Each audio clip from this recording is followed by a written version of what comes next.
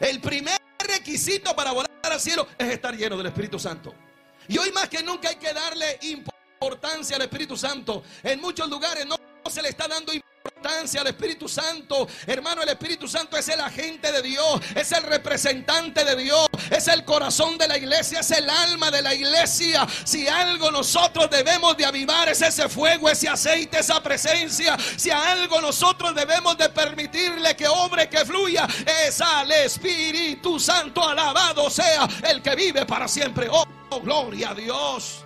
Mateo 25 habla la Biblia de 10 vírgenes, 5 eran prudentes, 5 eran insensatas, 5 tenían aceite y 5 no tenían aceite. Las 10 eran salvas, pero 5 eran insensatas y no tenían aceite. Esa es la diferencia. No se conforme con ser salvo, échele aceite a la lámpara, es decir, dele importancia al Espíritu Santo. Hable con Él, tenga intimidad con Él. Dígale al Espíritu Santo: yo solo no puedo, pero tú, Espíritu Santo, estás aquí para llenarme, para bendecirme, para que cuando la trompeta suene pueda volar a la de ese que viene en breve. Alabado sea el que vive para siempre. Oh, gloria a Dios.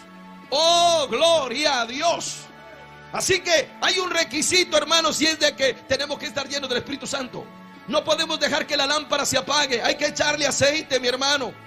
En el Antiguo Testamento la orden era que la lámpara que representa al Espíritu Santo debía de estar encendida. Cada uno de nosotros somos esa lámpara. Debemos de estar encendida. Éxodo 27:20, Levíticos 24, la lámpara no se podía apagar. No se puede apagar su lámpara y la mía.